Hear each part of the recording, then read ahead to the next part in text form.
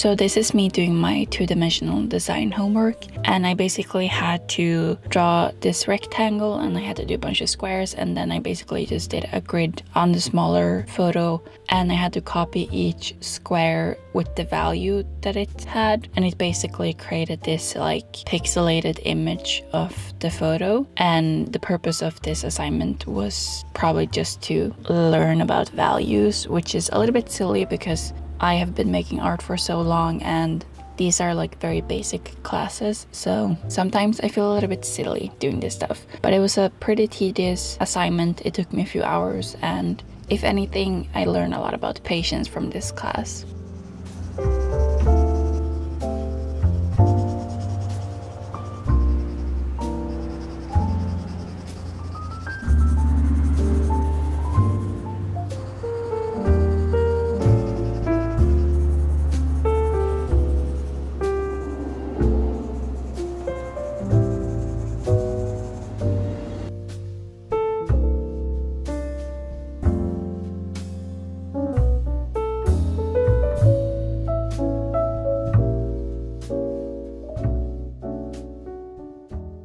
Hi guys, today is April 12th. It's a Friday and I don't have school on Fridays, so I am gonna be working on some schoolwork from home. I had a little bit of a sleep in this morning. I'm feeling very slow. It's been super hectic lately, as you might be aware of, and I just needed a little bit of a slower start to my day. So I read in bed and I had breakfast in bed, and it was just a very chill morning. But now it's like noon, I think, and I'm gonna get started on some of my work. My actual final project isn't due until next month, so I have a month, basically a month to do that. So my main focus right now is I have a drawing that's due on Monday that I have to do, and that drawing has to be made with either colored pencils or colored ink. So I'm gonna figure out what medium I want to use, and then I'm probably gonna get started on that, and then I'm probably gonna start on my online class, the lecture for the week. And yeah, I have basically like a bunch of stuff in every single class that I'm taking, but I do want today to be a little bit slower. I'm just like feeling like that's what I need right now, and it's a very gloomy and rainy day today, so that definitely adds on to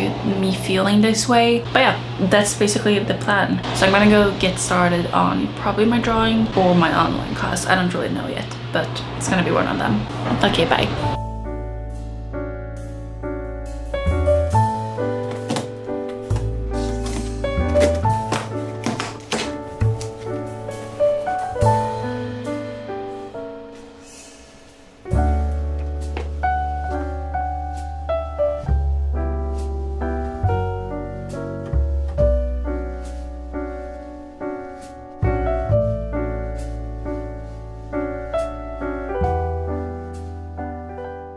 So this is me doing the drawing for my drawing class, and I decided to go with colored ink because colored pencils just take so long to use, and I didn't really feel like doing that. But basically I found this image, and at first when I found this photo I was like, I'm probably gonna have to use colored pencils to do this, because I just felt like some of the colors were so rich and there was a lot of detail, and I wasn't really sure if I was gonna be able to do that with ink. So I did think that I was gonna have to use colored pencils at first, but then I just decided to go with ink, and it was fine. It was actually not that hard, which I don't know why I thought it would be.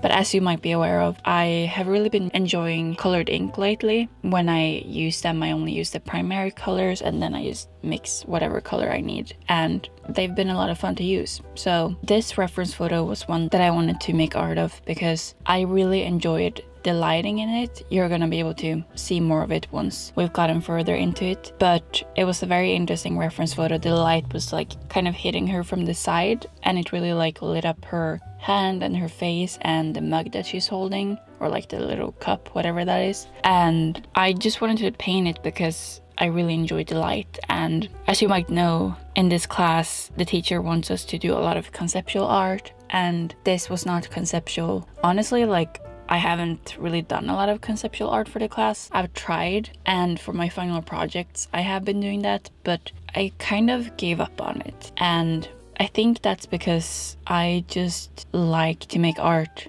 to make art. I don't think that there always has to be a deep meaning in what I make. I think that I can make art just for the fun of it, and that it is not what this class requires. It definitely requires a little bit more because it is in a school environment, so you're supposed to learn stuff and it's usually very specific. So yeah, even though I've had that at the back of my mind for most of the art I've made, I've kind of been ignoring it because I know what I enjoy doing, and I do like conceptual art, but I don't feel a huge need to do it. I don't feel like that is the purpose of my art personally. My art is more like an outlet for me. The very reason that I started making art was because I needed something to do, because I just needed an outlet to feel better. And the fact that that's why I started making art means that that is why I've gravitated towards keeping on making art,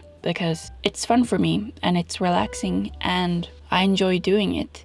And I don't know, I feel like there's so many different ways you can view art, and of course I think that conceptual art is great, and it's not like I don't enjoy doing it. I just feel like that's not a necessary part in my creating, and I think that's okay, because quite often if you're in school for art, you always feel this sort of pressure to do things a specific way. But I think that it's also important to remember that your art is unique. You can feel however you want about it. You can approach it in whatever way you like, and I think that's okay. Anyway, I do want to talk a little bit more about this specific art piece. So, as I said, the reason that I wanted to paint this was because I really enjoyed the colors in it and the lighting specifically. Lighting and color were the two main reasons that I decided to do this, and I had so much fun.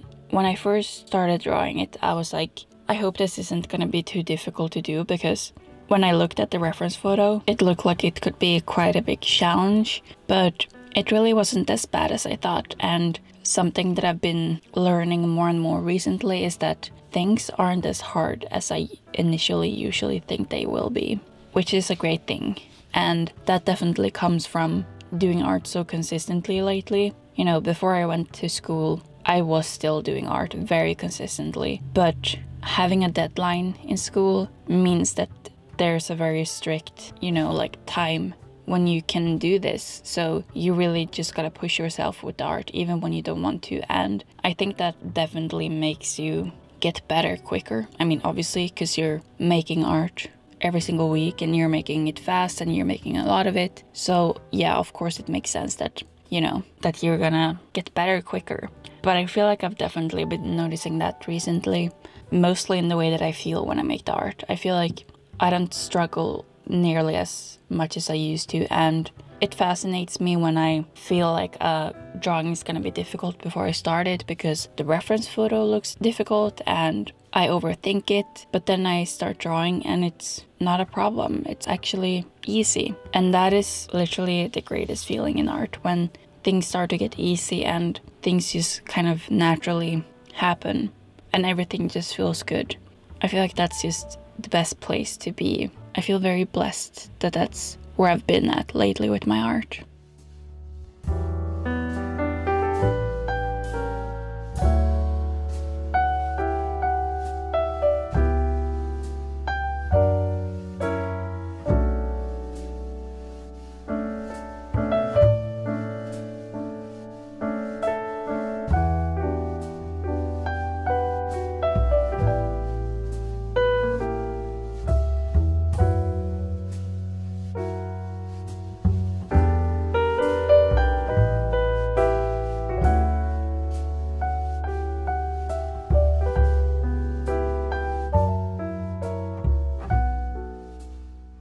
Anyway, I don't have anything else to say. I didn't film an outro because I just didn't feel like it was necessary. I also didn't have the art piece anymore, so I couldn't show it to you guys even if I wanted to. So I'm gonna leave you guys here.